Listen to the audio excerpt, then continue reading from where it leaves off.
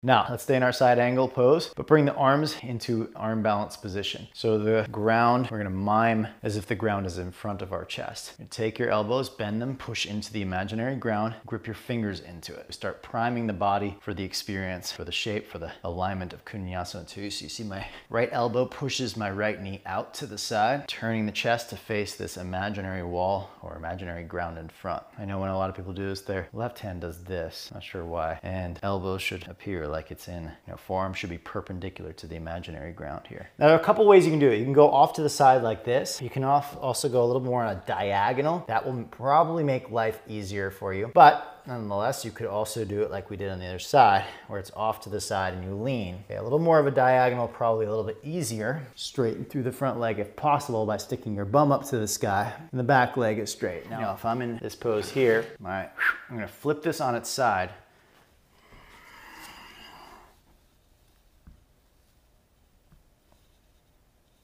Another same idea. You can go from Trikonasana, bending this elbow, and with a straight leg, you go in. Okay, that's another way of kind of approaching from a standing posture going in.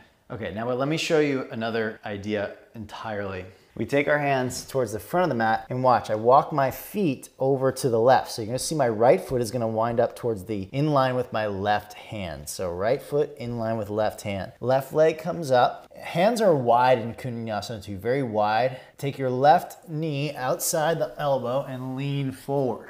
So you could come in from a lizard posture like this. You're gonna take your left knee over to the right. And this is where socks becomes beneficial. Get down nice and low and slide. What you'll do is you'll turn your top leg, your right leg, inward towards your face as you slide the foot forward and out to the side. So watch that for a second. I get nice and low, so my left leg has a shelf. I turn my right leg in. You see how I did that? Turn the right leg in. Now it's off the ground, then we're good. Watch my left leg slides back. Bring everything forward.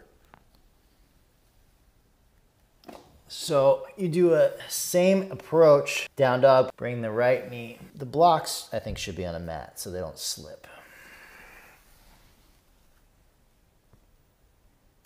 Okay, so you can do Koundinyasana 2 with the back foot on blocks.